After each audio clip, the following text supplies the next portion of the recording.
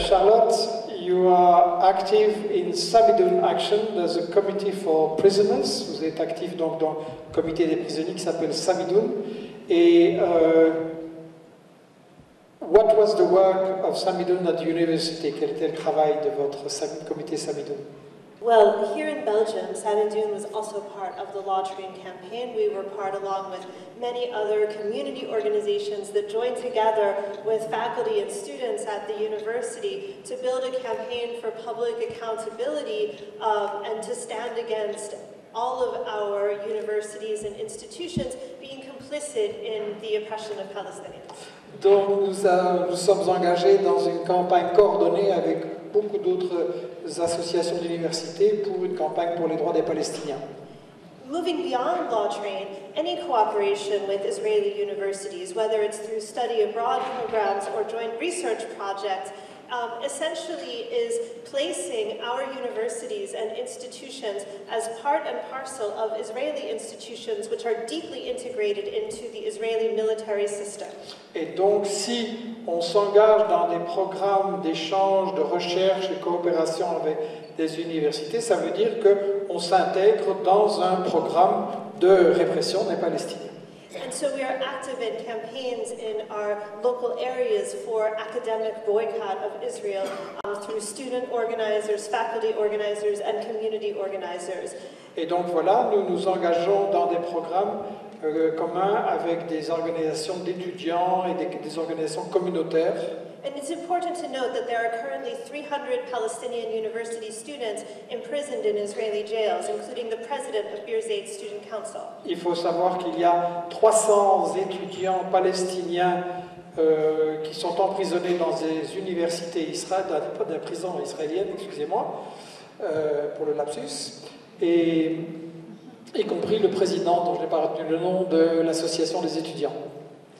And so, if we are going to stand for academic freedom, then we need to stand for the rights of Palestinian students and Palestinian professors to participate in their campuses, including in politics and life and struggle, without being subject to imprisonment and apartheid on a daily basis. Donc, si nous nous engageons pour la liberté académique, eh bien, ça doit être la liberté académique des professeurs et des étudiants palestiniens qui doivent pouvoir s'exprimer sans crainte d'être emprisonnés.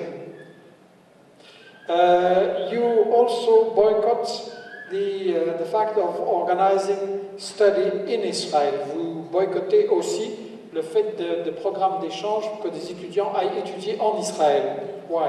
Yes, the U.S. campaign for the academic and cultural boycott of Israel is organizing a campaign to boycott study abroad in Israel. Study abroad programs. Donc nous boycottons l'idée de faire des études en Israël. Study abroad programs are organized in partnership with an Israeli university, and Israeli universities are not academic and absent from the position of colonialism in Palestine. Parce que ces programmes sont organisés en coopération avec les universités israéliennes, et ces universités ne sont pas des trucs académiques isolés de la vie réelle. Israeli universities are part and parcel of research and development, military training, study of the psychology of Palestinians. Ces universités sont impliquées concrètement dans des programmes de... J'ai perdu le film parce que je suis un peu fatigué. Voilà, comme vous avez dit. Psychologie et des programmes militaires, pardon. And so, when we talk about study abroad in Israel, these are programs that are directly linking all of our universities with Israeli institutions, providing support and normalizing, participating in institutions that are part and parcel of an oppressive regime. Et donc, quand nous organisons des coopérations académiques et universitaires, ce sont directement des coopérations vers la répression du régime. And so what we say is that we will not study abroad in Israel until Palestinians can return. Et donc nous disons que nous n'irons pas étudier en Israël tant que les Palestiniens n'auront pas le droit de rentrer dans leur patrie.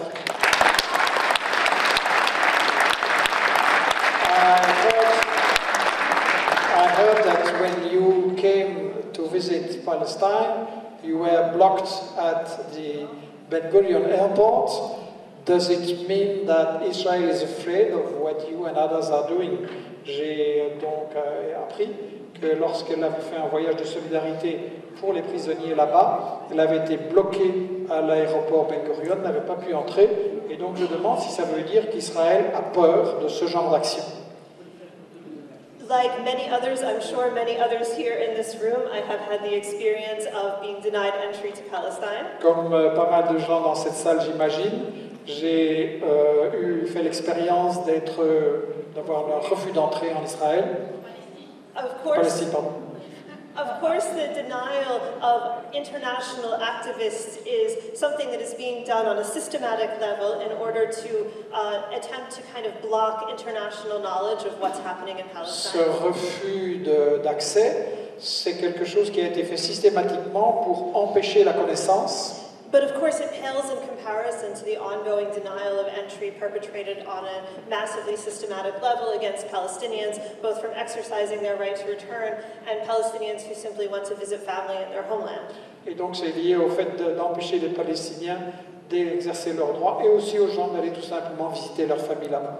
But it does represent the fact that the Israeli state is worried about boycott activities. The passage of the boycott law and the exclusion of international activists. Et donc ça montre qu'Israël craint vraiment l'extension du boycott.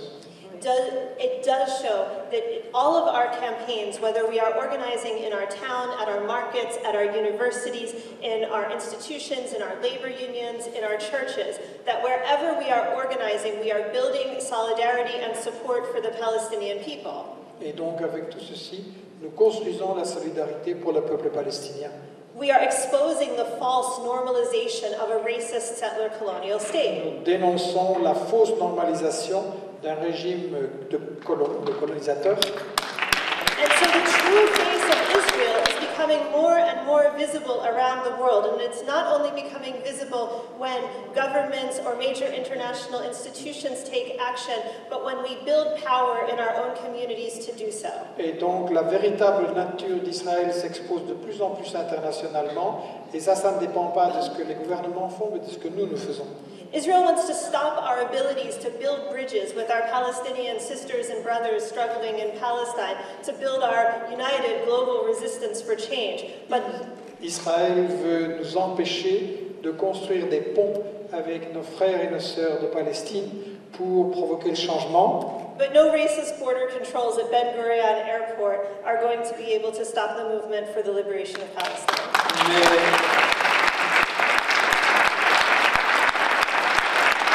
Mais ce n'est pas en bloquant dans les aéroports qu'ils arriveront à empêcher la solidarité.